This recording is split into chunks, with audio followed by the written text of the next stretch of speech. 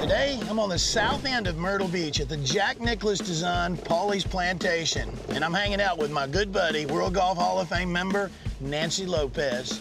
I'm Charlie Rymer, and this is Riding with Rymer.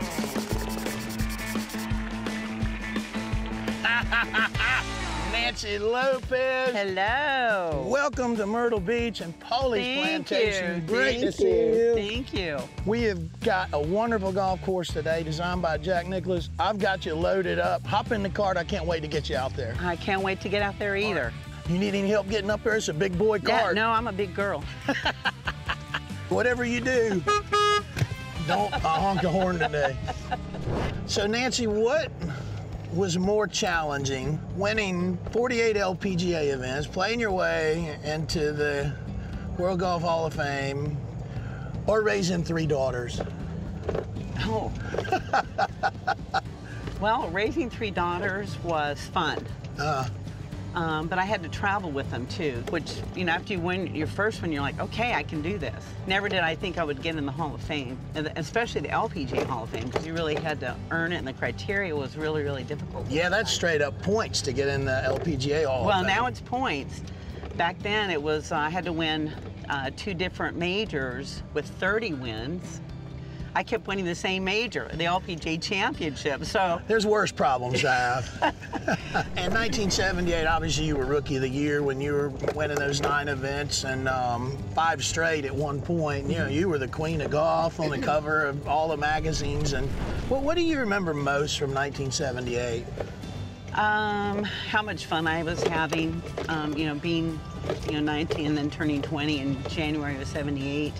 So, you know, just that rookie year and being young and having fun and traveling to Japan and going to Europe, which I never thought I would. Here's this little Mexican girl that lives in Roswell, New Mexico, and we didn't have a lot.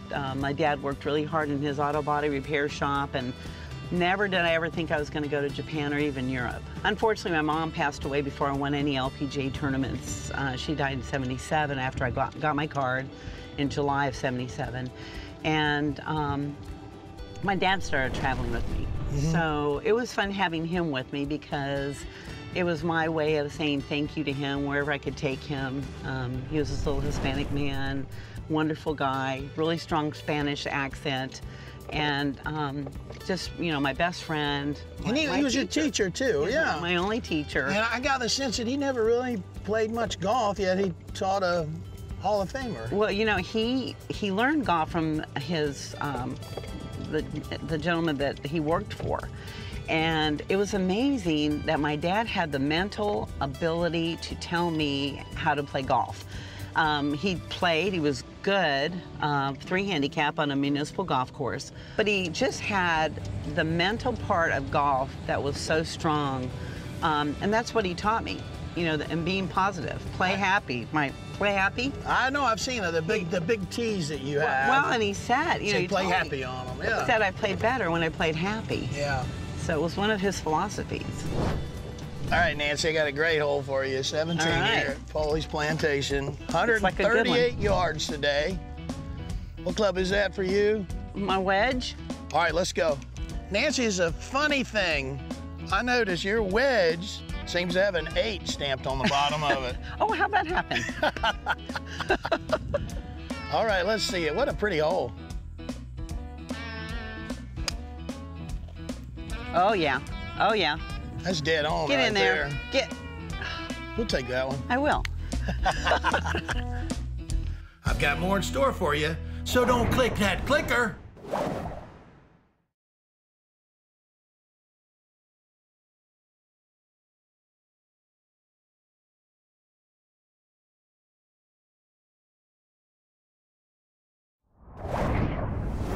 You mentioned how much golf has done for you, exceeding what your expectations were. I know a lot of us that golf has been really kind to, for me providing an education and a way to support my family, but the relationships that come along with it. Yeah. Is that why so many of us, when I say us, people in the golf industry, are so passionate about getting kids involved? Because we know not everybody's gonna make the LPGA or the PGA Tour. Right. But if you play golf and you play it for a lifetime, you're going to get so much more out of it than you could possibly put into it. Absolutely. Golf, to me, probably kept me out of trouble. You know, I'm on the golf course. I know you're a troublemaker at heart. I might have been, you never know. You know, I used to do crazy things. I won't tell you what I did, but I was still a good person. That's what my dad always told me to be. A good person, honest, and work hard. And so I always kind of share that with kids too. Unfortunately though, my 3 girls don't play golf. I wish they would have played, because I know when I'm doing anything with junior golfers, especially the little girls, I kind of feel like they're my little girls, and this is the thing that I didn't get to experience with them. But that's okay. I think a lot of golf fans out there, they look at golf professionals and they don't see humans that are dealing with spouses or dealing with children. Sort of look at golf pros as like robots. I'm more interested in telling that sort of story, or finding out what's going on with a player, things that you can't measure with a laser or put in a spreadsheet, because people don't realize how emotional playing this game is and how you still have to deal with life even though you're a golf professional. No, absolutely, Charlie. I know, you know, I'm married now, my 3rd time, so my personal life wasn't always perfect, but I have 3 great daughters from it.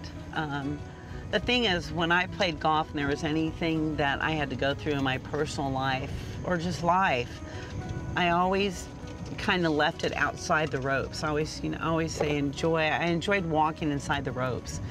I kind of let life go away, you know, with whatever situation I was trying to handle, whatever feelings I was having. That was the only way I could really go out there and play golf. And when I would walk inside the ropes and start playing golf, I loved it. And I knew if I was going to be away from my kids, and I didn't want to waste that time away from them, so I wanted to be my best. Now, I've been fortunate in my broadcast career to be around a ton of Hall of Famers, men, women, and when I look at your career, what you accomplished, and then your demeanor, how you carry yourself, you are by far the nicest athlete that I've ever been around in my life. I mean, by far. And I just want to ask you, if you had been meaner, do you think you'd have won more than 48 times? Well, I think if I wouldn't have had 3 babies, I would have won more than 48 times. We're going to finish up on 18.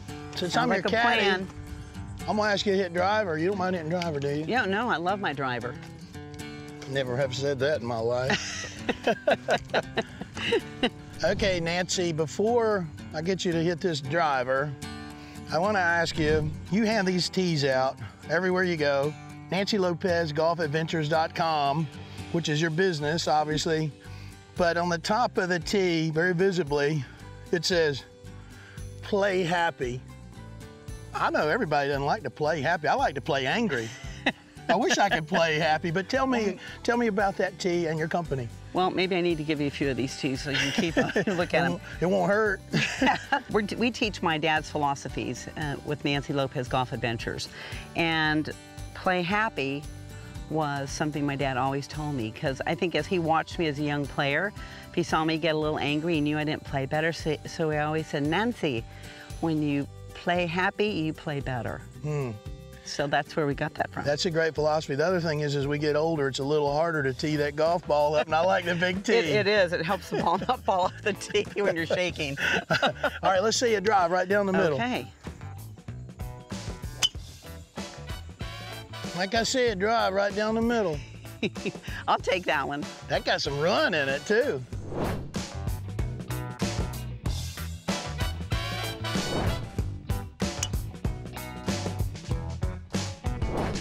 Nancy, I know you got a lot of places you can be on a day like this. I can't tell you how much it means to me for you to come spend the day with me here in Myrtle Beach. Well, Charlie, anytime. I had a great time today.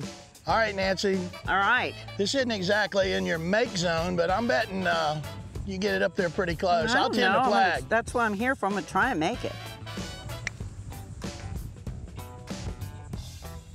Come on. Go. Oh, darn it. All right, I'm going to give you the rest of that one. You're so Nancy, kind. You're the best. It's always great to spend time with you. Thank you so much for coming Charlie. out. Thank you. It's so great to see you. Appreciate it. Thank you so much. We're headed to breakfast.